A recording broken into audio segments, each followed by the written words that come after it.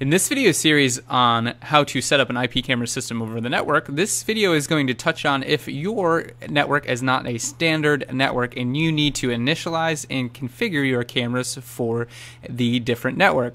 In this example, we are using Comcast. It's usually like Comcast Business, or some Comcast home users have a 10.1.10 network. So that's what this video is going to focus on. If your network is another non-standard network, you will want to substitute the IP addresses for the IP address you found your network scheme to be. You would find that using the DHCP video above, and then restart your NVR to find out that network scheme. But again, we are going to focus on the 10.1.10 IP address scheme, which will prove useful for Comcast customers. So first, I'm going to right click, go to main menu. I'm going to use the graphical user password to log into the admin account. Down at the bottom left hand side, I do have the camera setting. It should take you to the camera list automatically. If you're not there already, you're going to want to click on the camera list tab. And then in here we can see that we have a camera that's uninitialized. I know it's uninitialized because of this red X status here.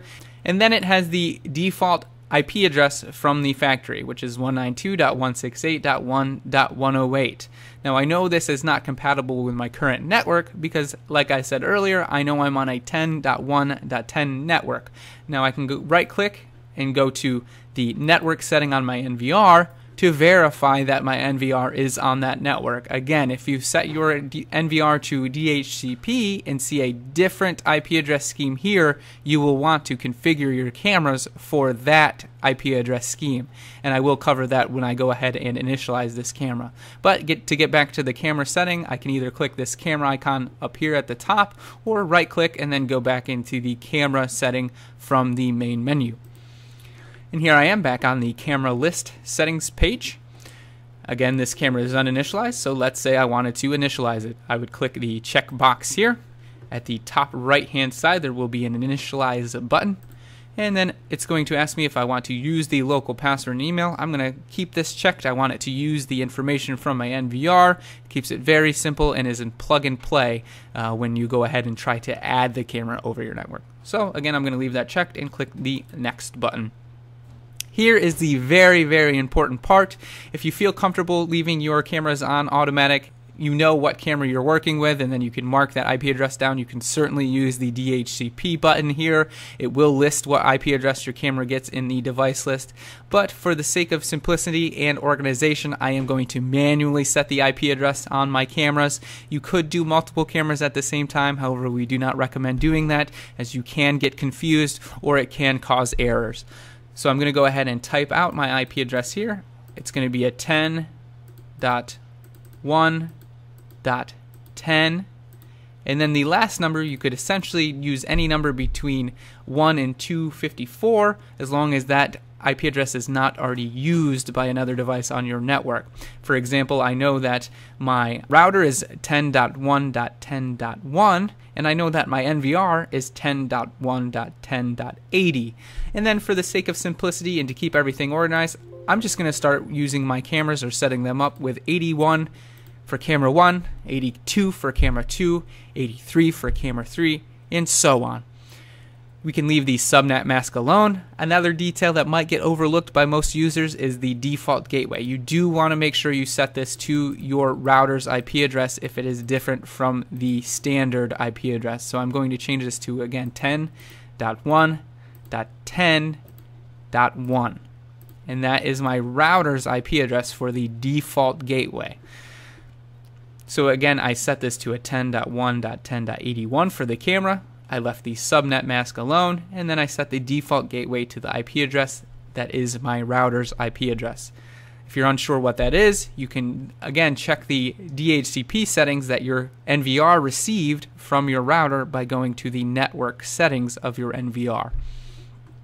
But long story short, I'm going to go ahead and click the next button after I've configured those settings there, and after some seconds we should see the NVR go ahead and push that information to that camera, and it will say device initialization OK, and then here we can see the results have an initialize succeed status and a modify IP succeed status. If you receive an error when you're doing these initialize and modify IP through this interface, It may be because you're doing more than one camera at a time, or the camera itself may already be initialized, in which case you would use the change IP button on this page here, and the modify IP button would allow you to do that. So I've gone ahead and initialized this camera. To confirm that it has been initialized, I'm going to click the search device button here. It's going to refresh my device search page at the top here, and now I have a green checkmark status, and I have the IP address that I set on my camera. If I wanted to go ahead and add my camera, I could check this checkbox here and then click the add button. After a few seconds, we'll see that red status turn to green, and my camera has successfully connected. So I went ahead and searched the device. I looked for my camera. I checked to see if its status was red. I checked to see if it had the default IP address. I then clicked the initialize button. I used the security questions in email and password that the NVR is using to push to the camera. I then set the 10.1.10.81 address. I made sure that my gateway matched my address, and it was the IP address of my router. And then I went ahead and initialized the camera. And then finally, I clicked here and clicked the checkbox icon, and then I clicked the add button to add the camera to my NVR. If you have third-party cameras that you are interested in using and you verified with us that they might work with your system, you can use the manual add button. You could also use the manual add button to add other cameras that you have from us that are configured on your network. And again, you would change this IP address to the unique IP address for the camera you want to add. So for example, I'm just going to do a 10.1.10.90 as an example. Let's say I had a camera there, and let's say it was an OnVive camera. I would come down to the manufacturer, and I would come down and select OnVive. I would then use the admin username and the password from that camera, and then click the connect button and click OK. I don't have a camera on my network that's a third-party camera, but that would allow you to add an already configured camera on your network or add an OnVive camera from your network. Hopefully this video gives you an overview of how to initialize and add IP cameras over a network. Thank you for watching.